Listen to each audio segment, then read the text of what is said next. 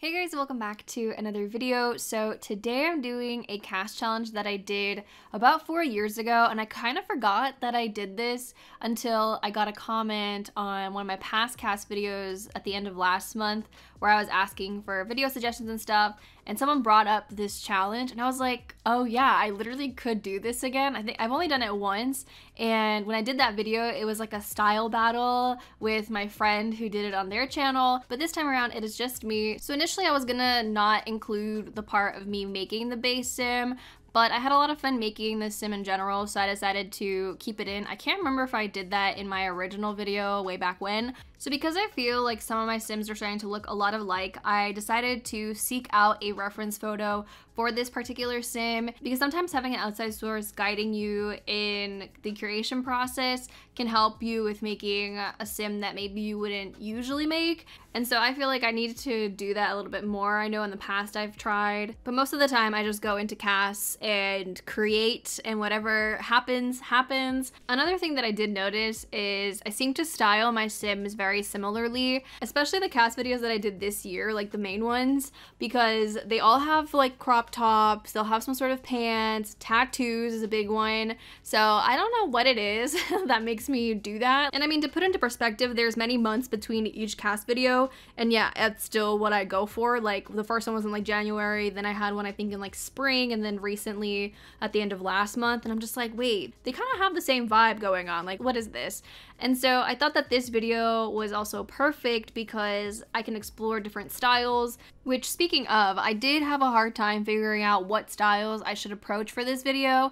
And maybe you guys can leave me some suggestions in the comments for future styles I could maybe attempt, because I think it'd be fun to give this another shot. But since I'm asking for suggestions, I'll ask this here too. So I am currently trying to figure out what videos I want to do for my Halloween creative sims, because I want to do those again. I've been doing them every year for the past couple years, I believe. I don't know if I missed a year. I feel like something's telling me I did miss one, but I sort of lost on what to do because I feel like I've done so many different ones, but yet at the same time I feel like there's so many that I could still attempt to do. So if you guys have any ideas, it could be like iconic Halloween characters from like shows, movies, whatever, because I'm drawing a blank and I would love some assistance. And if you guys would love to see any certain characters, like last year I had suggestions to do Monster High characters, so I did 2 girls from Monster High. So I'd love to hear any ideas you guys may have, because the time is coming and I want to be able to do those. So with that out of the way, let's continue on. So for my first style, I decided to go with something that I don't really ever do. I don't even know if I've ever really approached this style before, but we're doing dark academia.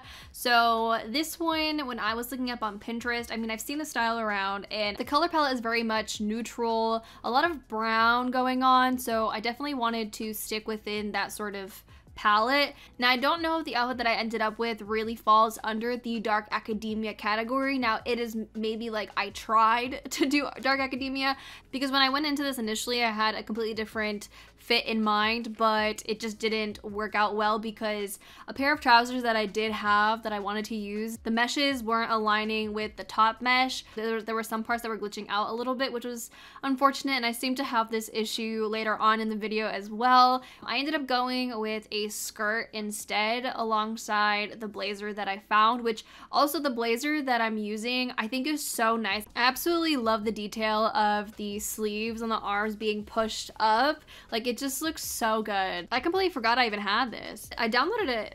I don't even remember when I downloaded it. I downloaded it a while ago, which, by the way, I've been reblogging my CC finds again, finally, on Tumblr. I haven't reblogged since February, so it's gonna be a while until like I get to like current stuff, and not everything that I use is gonna be reblogged, because sometimes I just like go on Patreon and just like download people's stuff and not find it on Tumblr, so not everything will be there. But just thought I would let you guys know for anybody who's been looking for CC from my Tumblr, and it's finally being updated again. But back to this outfit, I do really like how it ended up turning out. The only other thing I wish is that the blazer maybe could have been a darker brown, and maybe the top underneath could have been a different color, but there wasn't that many swatches to really pick from. But I think altogether it still looks pretty good. Whether or not it's dark academia, I don't know, but I feel like it fits for me, so I like it. But now moving on to the next one, which I called Red Carpet Eleganza. It's a little bit of an extra name. I just thought Eleganza, I just think of RuPaul's Drag Race, because she says it all the time for certain runway categories, and so I felt eleganza felt fitting. But basically this is just supposed to be an elegant look, and it just gave me an excuse to use more of Sentate's clothing because I recently downloaded a bunch of their collections because somehow I end up always being behind on their collections. I mean, I'm literally always behind on everything. But I saw this dress and I was like, this just gives a red carpet look, and so I had to give it to her. The outfit ended up being the easiest part of this entire look. Now when it came to makeup and hair, that's the part that took a little bit longer because I wasn't sure whether or not I wanted to go full glam with dark eyes and dark lips or if I wanted to go a little bit more natural. But I sort of found an in-between where I did a nice winged liner and then a matte red lip, which I thought was really pretty on her. And then for hair, there were some long hairs that I thought were really nice on her, but I was trying to avoid covering up the dress too much or even covering up the statement earrings, which I felt were like a very big part of the look. And I ended up coming across an updo that looked really flattering, that had two front pieces coming out right in front of the eyes. And unfortunately, it does cover the winged liner. And I wish it didn't because I like the look of the liner being shown, but you know, it is what it is. So moving on to the last look, which is edgy. Now I wouldn't say that this is a style I've never done because I have definitely done this style, and I feel like the Sims that I do dress end up leaning a little bit more towards this. Maybe not entirely, but very much closer to this range than the other two styles. So I absolutely love how she turned out. I ended up spending the most time making her over. I think it was like an hour trying to dress her. I don't know why it took me that long, but I was just so particular about trying to get the fit the way that I wanted. And I did run into some issues with mesh glitches. And honestly, that's the worst when you try to have like a particular fit, but it just won't work. So I had to scour and try and find a top that worked with the flannel that I wanted to use because that was really the main piece that seemed to be bugging out with a lot of the tops. And I don't know if the tops were the issue or if it was the flannel. I don't really know how to tell which one was the culprit, but I still managed to get an outfit that I was happy with in the end. So as far as her hair, I ended up coming across this hair from Clumsy Alien, which I think I haven't really downloaded much of their CC lately. I think they might have been on a hiatus and I just recently started seeing their stuff again. And I really liked the way this hair was shaped and I wanted something different than the two previous hairstyles.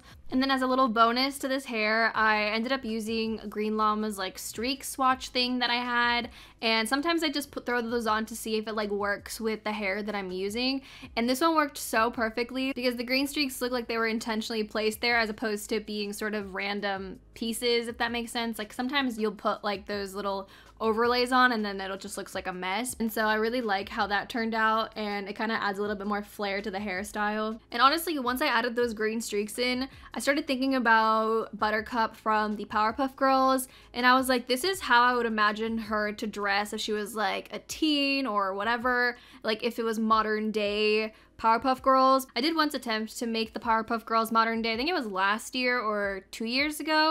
And I recently deleted those videos because it didn't even really look like my sim style anymore. And those videos never saw the light of day. Like they were just videos I had filmed and just never uploaded. But I never ended up doing Buttercup, but this is what I would imagine her to look like. So yeah, that is pretty much it for this video. I hope you guys enjoyed it. Let me know in the comments which outfit is your favorite or if you like all of them or whatever the case is. Thank you guys so much for watching. I hope you guys enjoyed. If you did, don't forget to give this video a thumbs up and subscribe if you haven't already, and I'll talk to you guys in a video very soon. Bye guys.